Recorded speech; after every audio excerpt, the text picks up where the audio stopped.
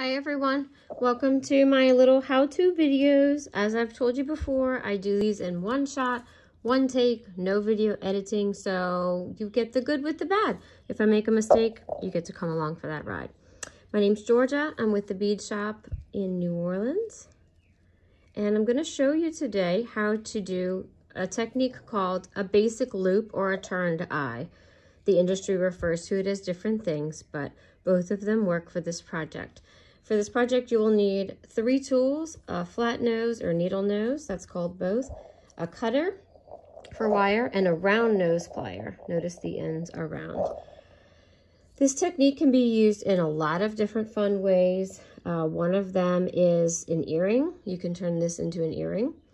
And I've got 3 options here for the different types of earring hooks you might be using. This also can be a dangle, so it's a very universal technique. The same thing that you would do to create a dangle is the same thing you would use to create an earring.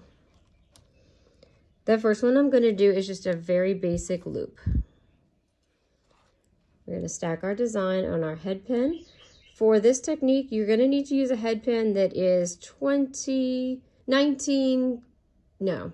gauges, 21 gauge or thicker, 21 gauge or thicker for this.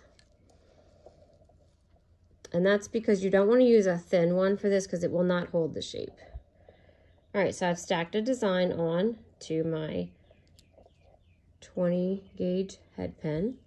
And now I'm going to bend it at a 90-degree angle. We do this not only to lock in the beads here, but because we want to start with a 90-degree angle in order to get a nice full circle later. Now I'm going to cut, and I'm leaving a 1/4 of an inch here. 1/4 of an inch.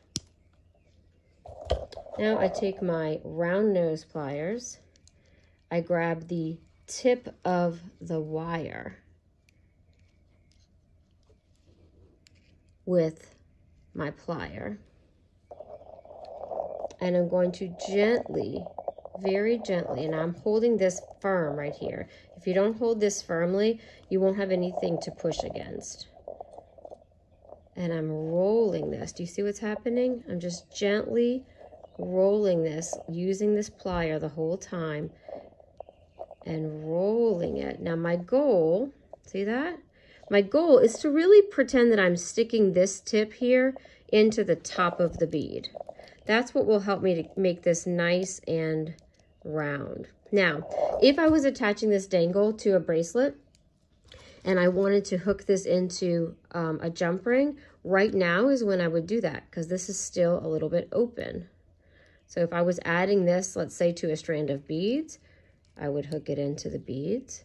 If I was adding this to a jump ring, I would hook it into the jump ring right now. Just like that, and then close it up. What I'm going to do in this case, though, is keep going because I'm going to attach this to an earring. So I keep rolling this around until I have a perfect loop. Now with this loop, you'll notice there's no space here. Now with this loop, I can choose which ear wire I want to attach this to. Everyone has their own preference. Some people love the lever back, some love the simple, some love the ball with the coil. For this one, I'll choose this simple ear wire. You take your flat nose pliers and make sure that this is open enough to drop the earring in. And the way we do that is by twisting it. We do not open it this way. We want to open it this way, side to side. Do you see that? I opened it side to side. I drop the earring in, and now I close it the same way I opened it, applying a little pressure here, and then using my flat nose pliers to guide it back into place. And I always like to give it an extra squeeze here, and I come this way and do an extra squeeze here, because what we want is a fully closed circle on both ends, both by the bead and by the top. And there you have it.